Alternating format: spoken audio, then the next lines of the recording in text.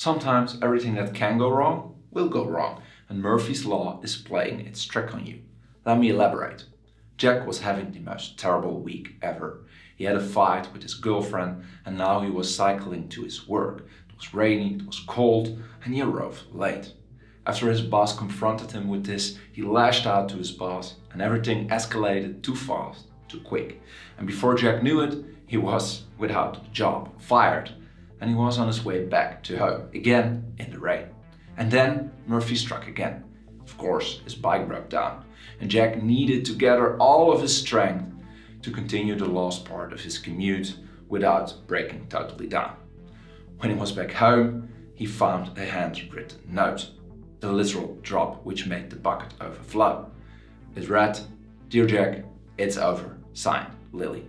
As soon as Jack read this, he experienced severe pain on his chest, shortness of breath, and he was in total panic. He called 911, after which he received medical emergency help.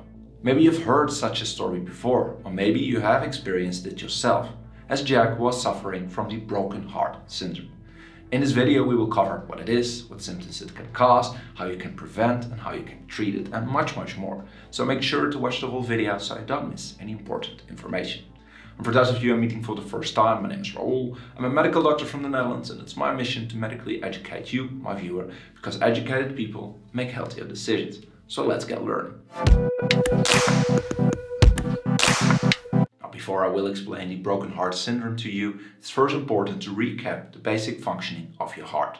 In essence, it's quite simple. Your heart is a muscle, and with every contraction it pumps blood from your heart through the arteries to your muscles and to your organs, and then back through the veins back to your heart.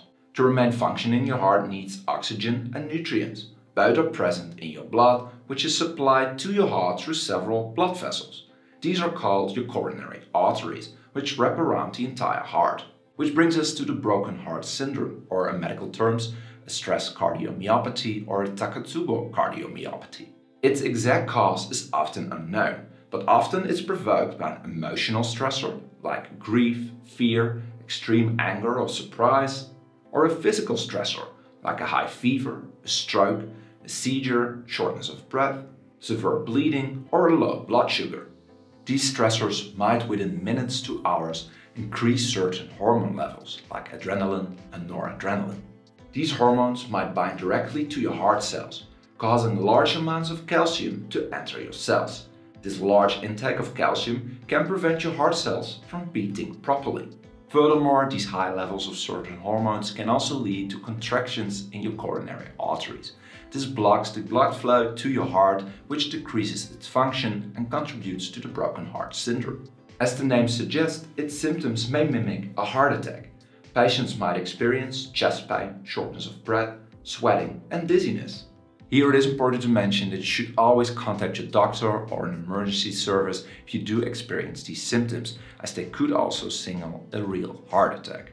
In addition, the Broken Hearth Syndrome itself can rarely cause life-threatening complications as well. It may lead to pulmonary edema, a low blood sugar, an irregular heartbeat, a shock, heart failure, and the formation of blood clots, which might cause a heart attack or a stroke. The good news, however, is that these complications are very rare, and most people recover fully without permanent damage within several days to weeks. And if you want to spare me from a huge surge in my adrenaline, then please click the like and subscribe button. No, all jokes aside, these videos cost me a lot of time and effort to make, and I hope you're learning a lot. If you do, then it would help out the channel tremendously if you click the like and subscribe button, and so in return you will never miss such an awesome video ever again. It's free, you can always change your mind. Let's continue. So now for the practical part of this video. There are some useful tips which can reduce your chances on ever developing a Broken Hearth Syndrome. And it all starts with lifestyle.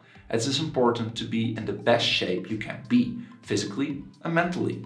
So stop smoking, limit your alcohol consumption, exercise at least 150 minutes each week, consume a balanced diet with low levels of saturated fats, salt and sugar, eat plenty of fibers, fruit and vegetables. Maintain a healthy weight, have a structured sleeping schedule, about 7 to 9 hours of sleep each night, and decrease stress. Do so by maintaining social contact, doing fun activities and relaxing.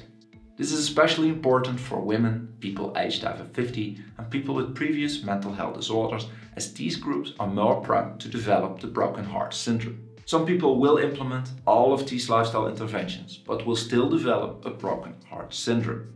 And then medical treatment is necessary. Until the diagnosis is clear, the treatment at first is similar to the treatment of a heart attack. Most people will stay in hospital while they recover. As mentioned, this will take days to weeks. Once the diagnosis is clear, and it's clear it's a broken heart syndrome, medication may be prescribed to reduce symptoms and prevent future attacks. Your doctor might recommend an ACE inhibitor, angiotensin II receptor blocker, beta blockers, diuretics, and blood thinning medication. I made specific in-depth videos on each of these drugs, and if you're curious, you can find a link to them in the description. Furthermore, I hope you know now what the broken heart syndrome is and what you can do about it.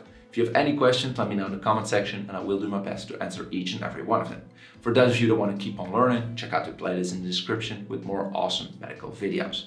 I want to thank you all for watching. I hope you learned a lot. If you did, please click the like and subscribe button, and I will be posting a new video every week. I want to give special thanks to my Patreon supporters. Thank you, Sebastian, who's an invested supporter.